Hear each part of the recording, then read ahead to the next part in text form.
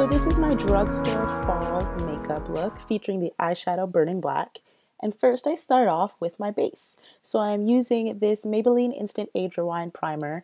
It's pretty much just a silicone-based primer, and this Covergirl 3-in-1 foundation in the shade Soft Sable. And I also take this black Opal foundation stick and I just dot it around my face and essentially use it as concealer. I didn't record the base part because it was long and unnecessary.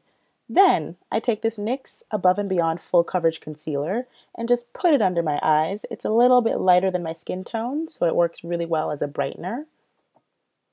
And there I go. It was a little bit too light, so I had to blend it out quite a bit, but it worked out.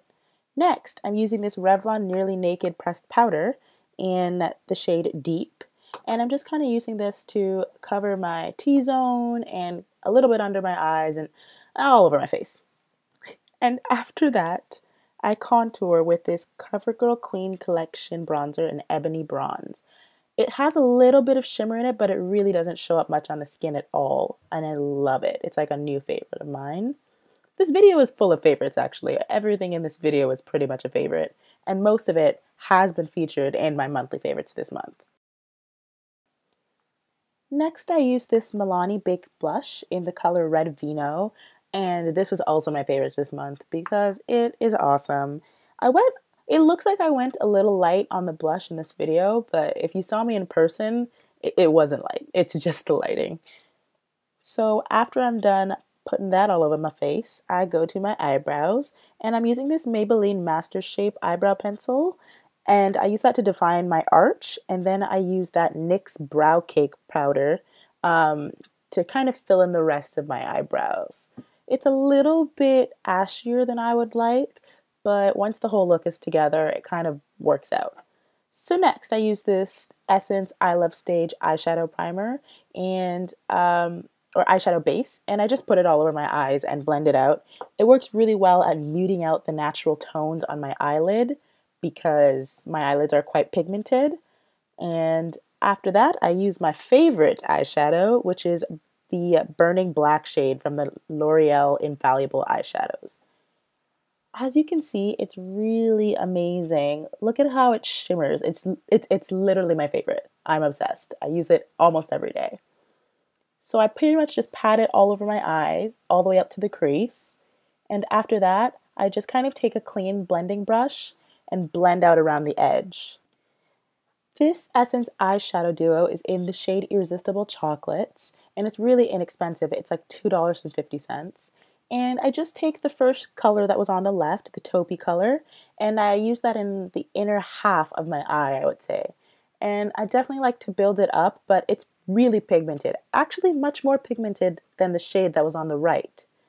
So now I'm taking the shade that was on the right, the kind of darker color, and I'm just putting that along the outer V, I guess, and a little bit into my crease, just to blend all the colors together. It's not super pigmented, but it got the job done, so I guess I can't complain. Now I'm layering a bit more of that Burning Black shade up to the middle of my eye, just because I felt like I lost a little bit of the color.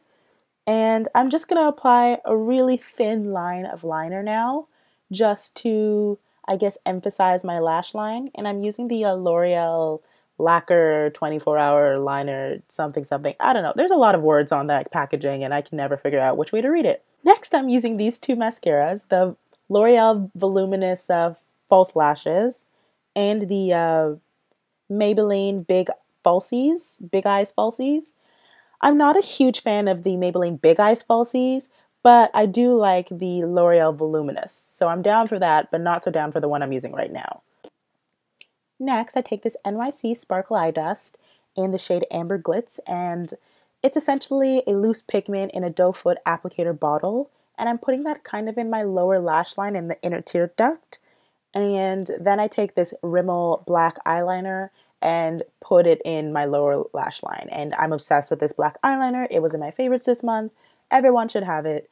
I'm just saying. So now I'm following up with the L'Oreal Voluminous False Lashes mascara, and I do like to do my mascara in steps, like layer it after I let it dry a little bit, just because I have like no eyelashes and I need all the help I can get. So now I'm doing my lips, and I am using my favorite nude lipstick, which is the Revlon lipstick in Mink. And it's one of the cream finishes, and it is perfect for dark skin. Like, it is a perfect mix of brown and pink without making you look too muddy. Like, I think my video isn't even doing it justice. If you have kind of medium to deep skin tone, you should really check it out. And now I'm just following it up with a little bit of gloss because I like putting a little bit of pink gloss in my nude lips. And this is the NYX Mega Shine Lip Gloss in the shade... What is this shade? Oh, beige. Isn't that so weird? Why is this called beige? It's so pink. Anyways, this is the finished look. It's definitely wearable for the daytime. I wear it during the daytime at least. So thanks so much for watching. I'll catch you guys in the next one. Bye.